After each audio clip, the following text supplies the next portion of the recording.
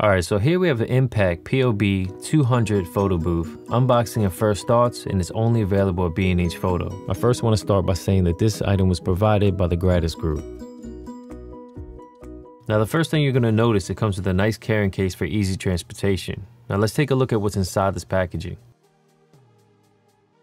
One of the 4 included power adapters. Each power adapter can power up to 2 LED strips. Has an on and off switch, and you'll see the dongles at the end that you can use to daisy chain those strips, which I'll show you a little bit later. Now these are the plastic mounting clips and assembly clips. Everything here is very lightweight, with the total package just weighing under 18 pounds. Now this item here comes with a 1-year limited warranty. You'll notice inside with the diagram, it tells you how to put everything together and what's included.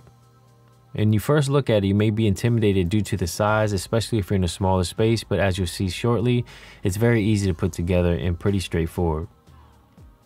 Now let's undo these Velcro straps and let's see what's inside.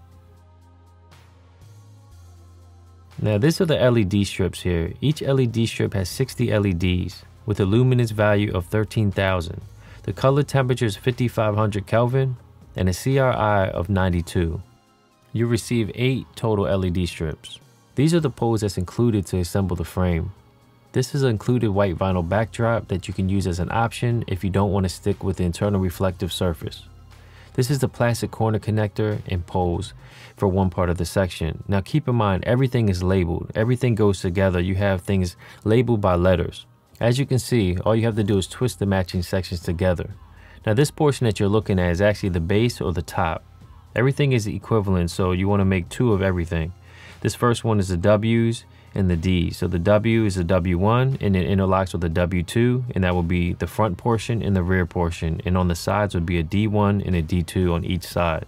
The next thing you want to do is lay the base down. Make sure you have all the connectors on each corner. These 4 assembled poles are the 8 sections of each corner of the photo booth. Now you have H1, H2, H3, and H4, and as you put them in the interlocking plastic corner pieces, you'll see how it stands tall now.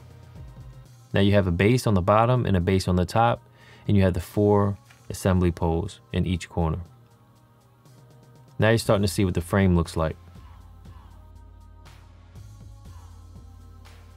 This is with the fabric laid out. I'll show a diagram so you can kind of see how you lay it out. It's just pretty self-explanatory. Once you have it unraveled and you can see it on the floor, you just slide it underneath, wrap this over top, and it kind of goes over that fold in the corner, as you'll see in a second. And it just lays over. And after this, is very easy. It has a zipper and you just zip it all the way up. It can be a little tricky to do this with one person, so you might want another person with you. And as you'll see here, you see the diffusion flaps. You'll have some of those that are included, and basically depending on where you put the LED strips, you can have those internal flaps go over the LEDs for some diffusion. Now, even if they recommend to put the LEDs in a certain or particular part of the pole, you really can put it wherever you choose to. As long as you follow the included safety guidelines, you're pretty much free to do whatever you choose. Now with the booth assembled, you're looking at approximately 6.5 feet tall, 4.5 feet wide, and 2.5 feet deep. It's definitely large enough for a person or an adult to stand inside of the booth and take headshots sitting or standing. It's definitely big enough for a small object to a large object as well. Now you can use this 2 ways. You can use it with the reflective surface that comes with it, or you can add the optional vinyl backdrop that's included as well. This pole right here is a hanger pole, which is a 2-section pole that you twist together like the other ones. Very easy and simple in design. Now you can use this to hang apparel or any other thing that you can think of. For example purposes or demonstration purposes, I just grabbed the shirt really quick and I hung it up just to give you an idea. So if I was actually shooting that apparel, I wouldn't set it up exactly like that, but for demonstration purposes, I just wanted to show you what you could do, and you can take it a little bit further if you were going to shoot something like that. Now with that being said, as I said before, you can put a full-size adult in here, a standing or sitting, and that definitely makes a lot of room, or enough room for smaller to medium to larger size apparel to even products. Now personally, I think this is great for an online store or a person providing something for even eBay or Craigslist, and that could be eBay for personal items or actual eBay store that you need quick items for, quick and simple, consistent looking images. And I think this would be great for that. Now you can pack this away. I personally found in a smaller space, you might want to have this up all the time. If you have the convenience to be able to take this down every time, I mean, I guess you can do that. But for me, I would probably rather have it left up all the time unless you needed to take it somewhere. Now, even for professionals, you can still use this as well. You can use this at an office if you have the room to put it together. You can take it with you. You can leave it on location, off location. I think it could work for a solution for headshots or even smaller to larger products in a location as well. So I would personally find myself wanting to use this more for a quick solution for posting apparel or medium to larger items for especially like an online type of store or that type of look.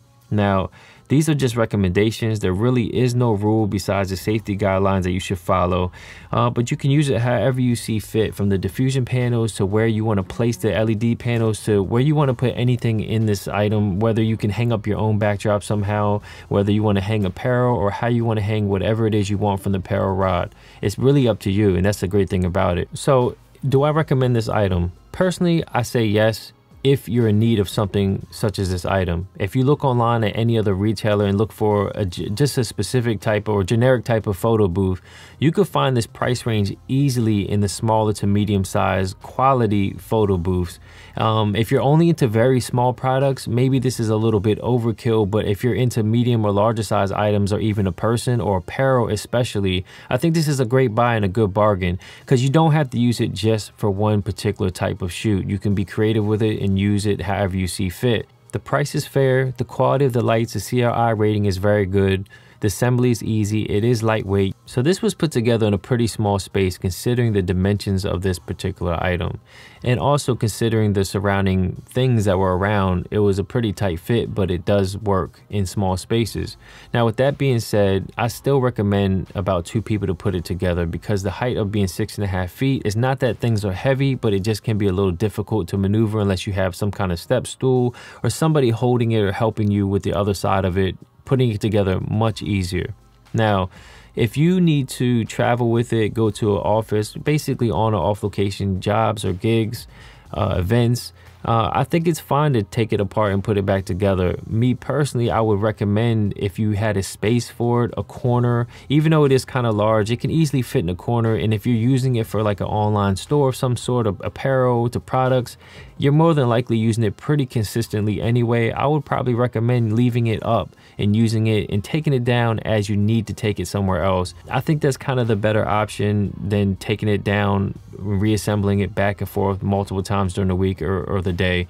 That can be a bit of a hassle. That's just my opinion. You can do it however you see fit, but that's just my recommendation personally. I also think this would be great for somebody who wants to do something like a simple shoot, such as passport photos, where you don't need complicated studio lightings or even a studio space. And if you have a studio space, this would be great for something on the side where you don't need to set everything up.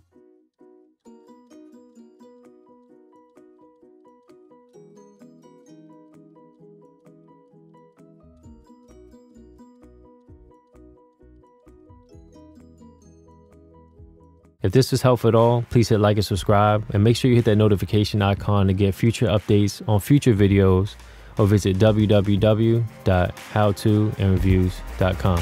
Till next time.